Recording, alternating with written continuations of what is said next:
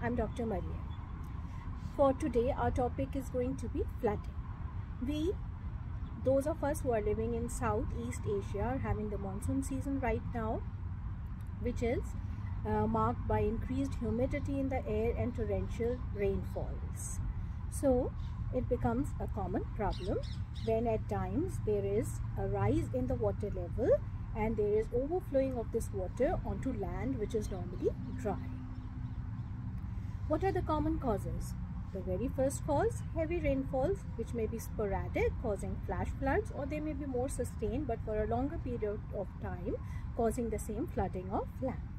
Then this can cause the river water level to rise up and overflow because of dam failures, and then there can be coastal storms in which the seawater rises up and encroaches onto the lands which are located in the coastal belt. So what happens? What are the effects of this flooding? Due to this flooding, there may be loss to life, to property, or to the infrastructure. Then there can be damage to the crops and loss of livestock. And then there can be health effects. There are different kinds of health effects that can come across with flooding. Starting sequentially would be, first of all, there may be cases of drowning. Then due to open wires and damaged electrical circuits, there may be electric shocks and electrocutions. Then there can be injuries. Then there can be the different health problems related to waterborne diseases and airborne diseases, especially due to dirty water. There can be gastroenteritis, there can be cholera, there can be hepatitis, and then there can be malaria, and there can be dengue. So in our previous video, we have already talked about what is drowning, in which there is a submersion of the nose and mouth in water or in liquid which makes us unable to breathe, resulting in drowning. And we have discussed what are the main points. We are going to repeat right now, but for details you can watch the other video. So what you have to do in case you get a case of drowning, first of all, we try to pull the person towards dry land. We have to check for the vitals, whether they are breathing and whether they have a heartbeat or not, and then we start giving rescue breaths even if the land is not near. But as soon as we reach land, we have to lay down the person and give CPR and rescue breaths, the cardiopulmonary resuscitation, in which we once again revise that there are 30 compressions and then 2 rescue breaths to the adults, 15 compressions and 2 rescue breaths to the infants and the toddlers.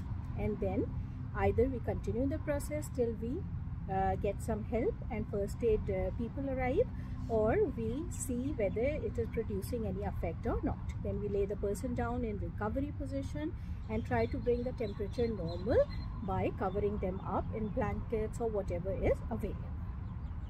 Next we go on to electric shocks and electrocution.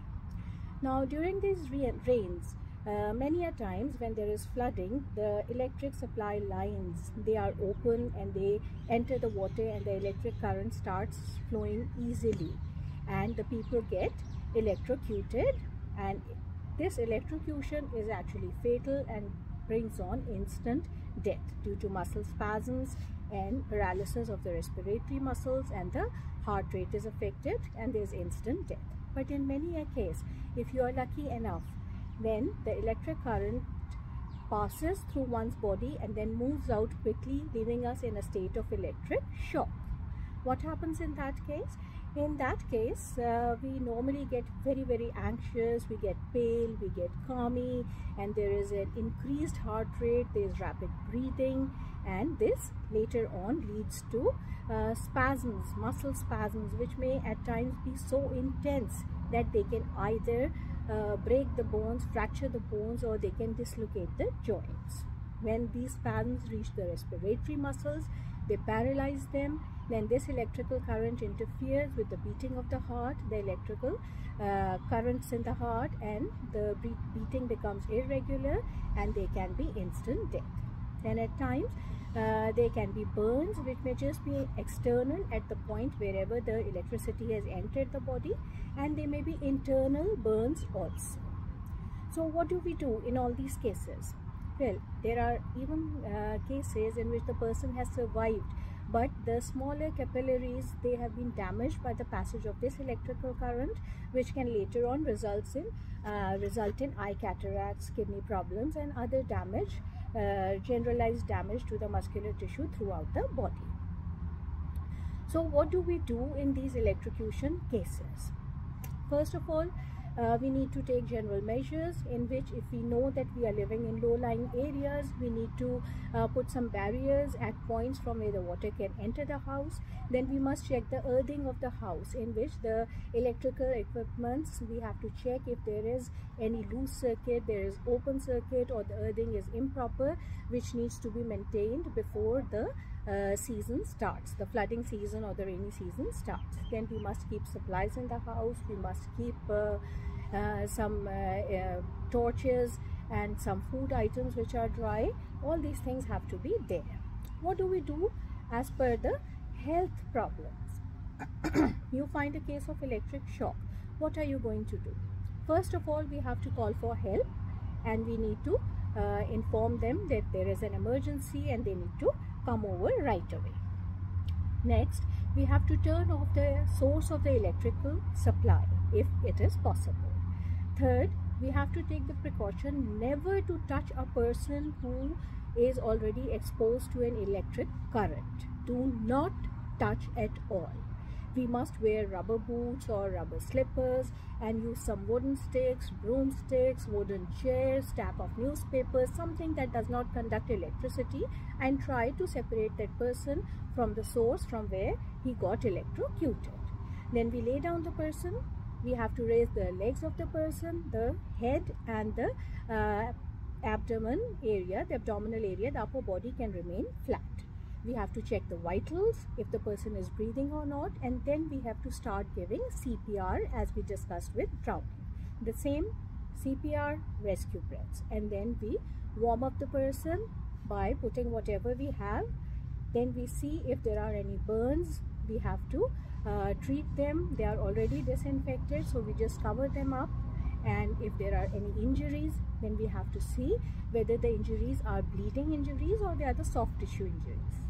In case there are bleeding injuries, we have to secure the loss of blood by any means, whatever is available to us. Any cloth, any dupatta, any scarf, any handkerchief, whatever is available, we have to secure that area so that the blood does not keep on flowing and there is blood loss.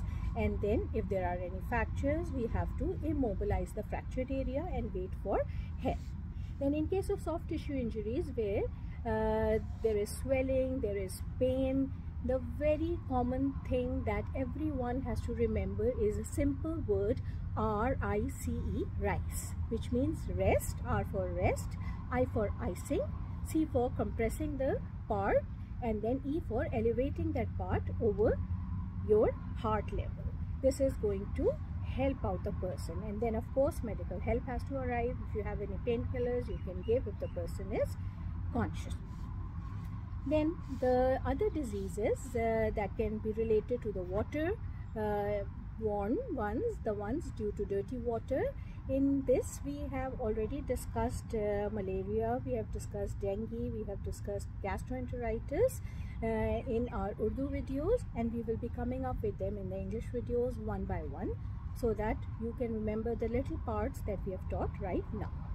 This very video has been added to a CPR and recovery position small video which can help you how to do those things once again, although we did it in the previous one also.